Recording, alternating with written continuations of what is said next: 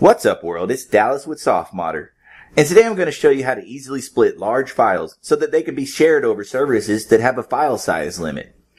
So let's say you want to upload something from your phone to your cloud storage service, but the file in question is larger than the file size limit for that service.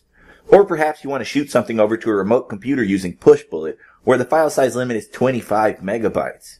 You're not out of luck. Developer Cylon U87 has a handy little app that can split that file for you into manageable pieces, then easily rejoin them on the other end. The app, File Splitter and Joiner, is not available on the Play Store, so you'll have to sideload it. The download link can be found in my full tutorial, which itself is located at the link in the description below this video. So let's get the phone ready to sideload this app. Just head into Settings, then Security, and tick the box next to Unknown Sources. Then press OK on the pop-up. Now just download that installer file from my article, and when the download is finished, all you gotta do is tap the notification.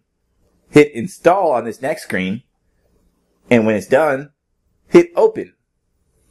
Before we get into splitting a file, let's have a look at the settings, which can be found in the slide-out menu on the left. There's a lot of options for customizing this process to exactly fit your needs, but say you want to split a file and then shoot it over to your Windows PC.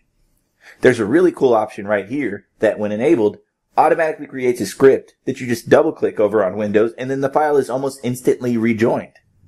These other settings are really specific to certain use cases, so let's check out the main feature now. First, you just tap this button up top to head into a file browser view. From here, just select the overly large file that you need to split by long pressing it. Now you have two options. You can either set how many pieces you want this file to be split into, or you can set the desired size of the split pieces. So if you're targeting a specific file size limit, like Pushbullet's 25 megabytes, use the second option to enter that file size. Otherwise, if you just want to split it into a certain amount of pieces, use this first option. For this one, I'll demonstrate with 2. Now just hit this button up at the top right, and the app will start splitting your file. From here, you can use your target app to send the pieces individually. If you've done that already, and you're on a different Android device where you'd like to join these pieces back together, just head to the side navigation menu again and select Join. Then select those files using the same interface you used to split them.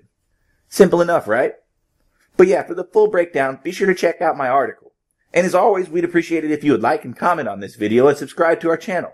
So we'll see you again next time, guys, but until then, happy soft modding.